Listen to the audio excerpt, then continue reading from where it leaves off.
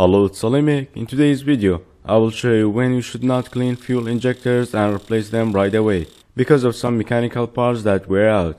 And I will show you the difference between old fuel injector that being cleaned versus a new fuel injector. So this 2010 Mitsubishi Outlander has 170,000 kilometers on it and it has very bad fuel consumption even though it doesn't have any misfiring code or check engine light. The fuel injectors should be replaced every 50 to 100,000 miles, which is 80 to 160,000 kilometers in normal condition. And this car has 170,000 kilometers, so it's already past that range. So after disconnecting the wire harnesses and removing fuel rail bolt, then I disconnected the fuel line hose.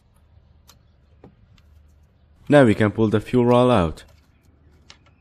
Alright, the fuel rail out. Let's remove these steel clips and pull each injector out. There is an important note when you're pulling the fuel injectors out. Sometimes the O-ring will stay in the fuel rail and you have to pull it with a flat screwdriver. Otherwise the new fuel injector not gonna sit properly. Here is the new fuel injector side by side with the old one. They should have the same part number. You will have rich burning or lean burning. In another meaning, it will send more fuel or less fuel, even though they are identical side by side. You should always clean the fuel injector rail before putting the new fuel injector in. Otherwise, all these debris will end up in the new fuel injector. So in this case, I will use a sharp towel and clean each hole like this. For cleaning, I will use a carb cleaner and clean each fuel injector hole. After cleaning each hole where the fuel injector O-ring is sitting, then I will fill it up with a carb cleaner and let it drain like this. I can still see some permanent stain in it. Either I have to replace it or use harsher chemical. In this case, I will use hydrochloric acid that been thinned down with distilled water.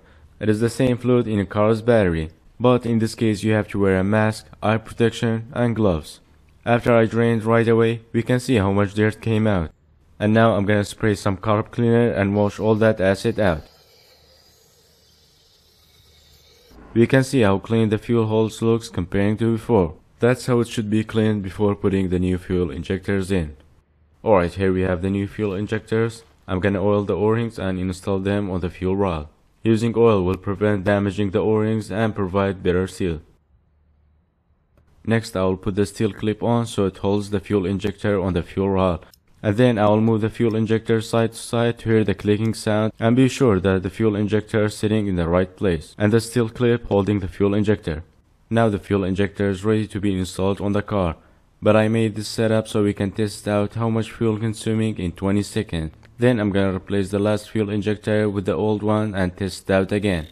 So here we have the new fuel injector on the left side and the old fuel injector on the right side. They both have the same fuel pressure and we're gonna let them run for 20 seconds. You don't have to make this setup if you're willing to replace the fuel injectors. I'm just doing that to show you the difference between the new fuel injector and the old fuel injectors that been cleaned many times.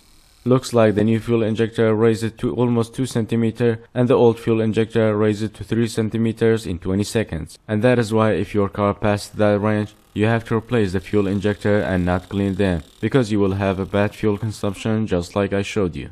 If we look at the mechanical part inside the fuel injector, we have this needle that has ball shape at the end. Over time this will wear out and it will send more fuel. With this X-Acto knife I can feel the wear out part very good. Another factor, if we zoom in on the fuel injector tip, we can see the holes are not perfectly circular and they are damaged. Unlike the new fuel injector, the holes are perfectly circular.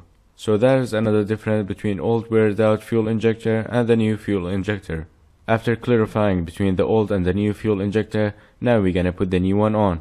But before doing that, we're gonna clean the fuel injector holes. And what I like to do, twist the sharp towel like this and put some carb cleaner on it and clean the holes. This way it will provide better seal. Now we're gonna put the fuel injector rail back and put the bolt on. Next the fuel injector wire harness and organizing the cables.